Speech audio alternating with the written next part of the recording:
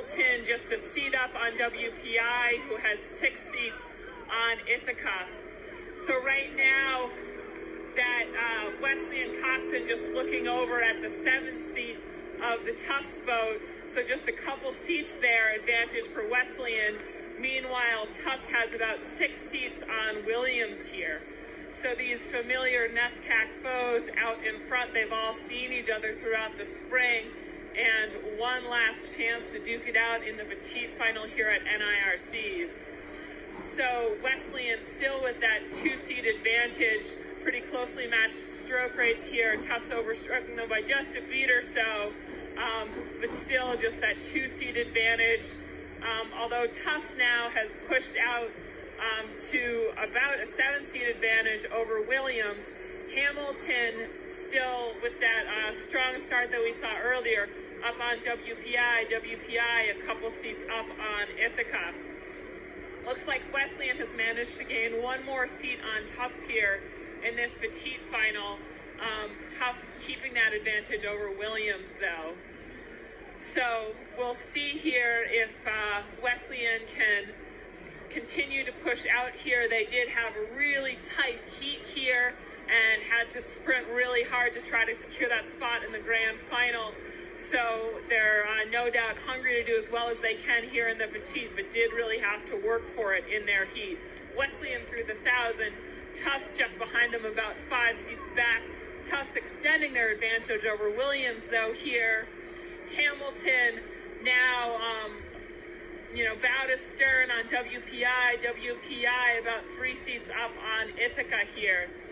So Wesleyan continuing to hold an advantage in this third 500 here over Tufts, now up to about 6 seats, but Tufts certainly not going away, and Tufts continues to hold their lead over Williams.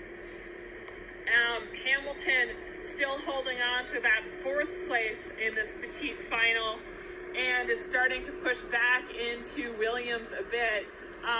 And Ithaca has pushed up now on WPI for that 6th position.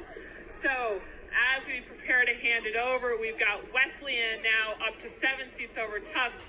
Tufts bow to stern on Williams. Williams bow to stern on Hamilton, who's got a couple seats on WPI with Ithaca in 6th. So over to you, Linda. Varsity 8, followed closely by Tufts and Williams. So those are our top 3 crews in this Petite final, and they are vying for places 7, 8, and 9. It is Wesleyan in 1st with Tufts just behind them, and Tufts and Williams quite close, but Williams in 3rd. And looking across the field, we have Hamilton doing a nice job holding off Ithaca College, and Ithaca ahead of WPI.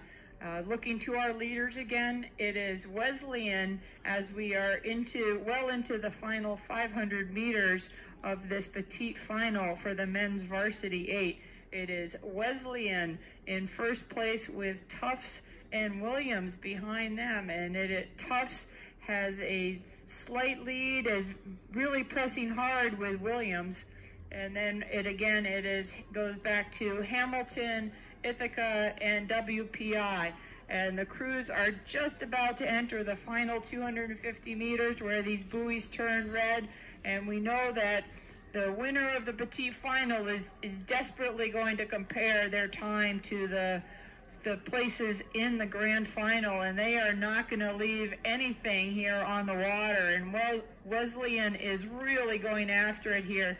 Nice, smooth, quick rhythm, going to lift the rate here.